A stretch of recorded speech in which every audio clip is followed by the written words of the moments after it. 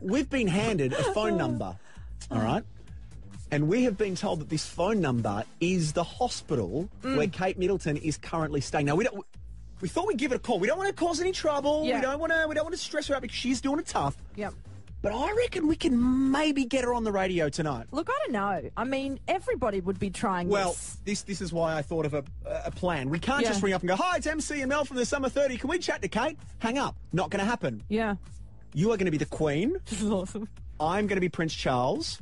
Hello, I'm the Queen. Ben and Em, you're involved in this as well. We thought that maybe you could be the royal corgis, if you're okay with that. Yes, exactly. Sure, we'll pop on in a sec. Come into the studio. I'm going to dial this number. This is fun. Oh, I mean, this is fun. Yes, yeah. So you're going to be the Queen. Hello, I'm the Queen.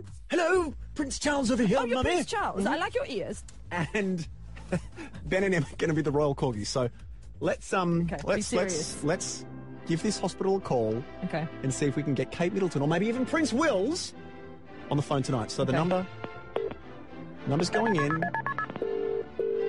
Oh, jeez, I hope this happens.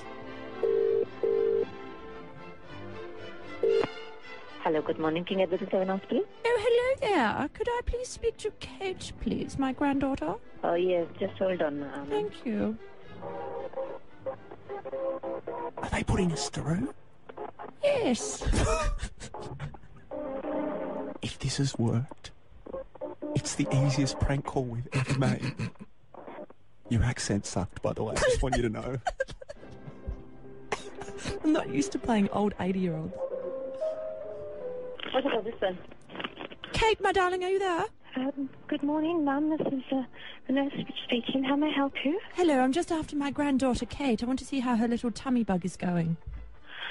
Mummy! She's sleeping at the moment, and she has had an uneventful night. And sleep is good for her as we speak. She's been getting some fluids to rehydrate her because she was quite dehydrated when she came in. But she's stable at the moment.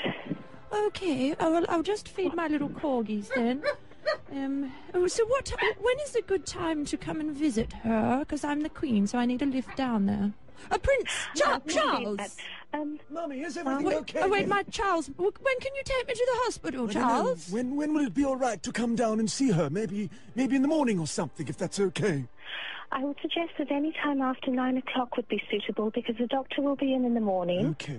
And we'll just be getting her freshened up in the morning.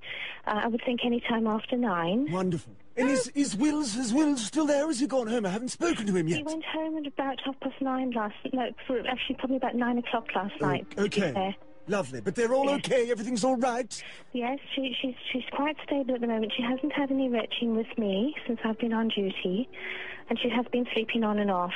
Wonderful. I think it's difficult sleeping in a strange bed as well. Yes, of course. It's hardly the palace, is it? It's nothing like the palace, is it, Charles? No. And when are you going to walk those bloody corgis? Mumsy, I'll go and take the dogs outside. I need to go visit Kate in the morning. My dear, thank you so much. You're very welcome. Thank you. Bye. Goodbye. Bye. She was giving us real information. Mumsy, I think that they believed everything that we just said. I am the Queen. Bow for me. Bow for me. Bow for you and your terrible accent.